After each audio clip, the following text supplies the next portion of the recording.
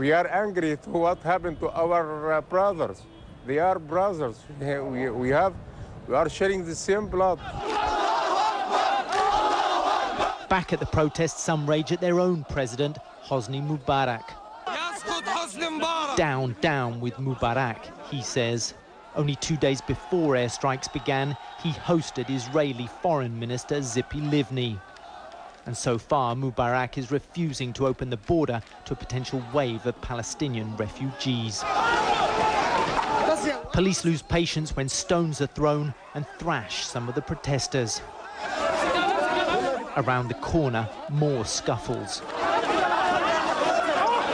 A sign tension could grow worse on these Egyptian streets as long as the bombs continue to drop on Gaza. Carl Penhall, CNN, El Arish.